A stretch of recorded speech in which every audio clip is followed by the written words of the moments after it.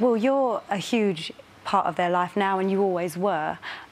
Is it tough for you to experience the milestones that children go through, knowing how much Jo would have absolutely thrived on those experiences and those moments? Yeah, by far the hardest thing for me has been around Jo's kids, because I know how much she just loved them, and how much they loved her, and they were extremely close. You know, she was a really hands-on mum, despite juggling the job and everything else in life. But and I feel sometimes it's really hard for me, because when you enjoy being with the kids, you feel guilty at the same time. I think I haven't got any right to be enjoying being with these children. They're not my children. Oh, but you have. Well, and I know that's what Jo would say, and I know that's what I have to keep reminding myself, but that's really hard. That's really hard. And yeah, when birthdays and all those things, but they are also the thing that keeps you going more than anything else. How are you keeping Jo's memory alive, making sure that she has some kind of, well, legacy is an awfully overused word, but you know what I mean? One of the things that has kept us going is trying to create, and you're right, it is an overused word, but it's some sort of legacy for Jo.